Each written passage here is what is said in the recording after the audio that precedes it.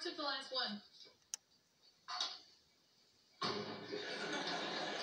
I'll get you more beer, Dan. After all, it is Thanksgiving, the day where I do everything, and the rest of you sit around like Plymouth Rock. Fine, don't get the beer. No, I feel I should, Dan. I mean, you do too much. What with having to carve the turkey tomorrow from 5 to 5:10. Mom, why don't you let me do the cooking this year? I mean, ever since we moved in here, I've just felt like a burden, especially seeing how much Dad hates having Mark around. Oh, Becky, you're no burden. What about Dad hating Mark? What makes you feel like you're a burden? Mom, you're doing everything for us. Please?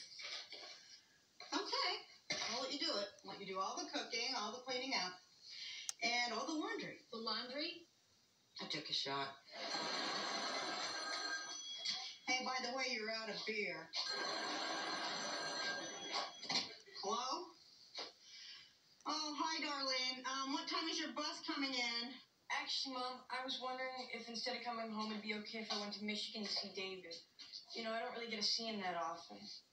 Fine, go ahead. Go. Thanks.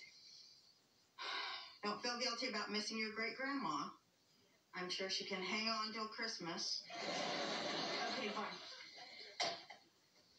Wow, she bought it? Yeah. We should join together and give thanks.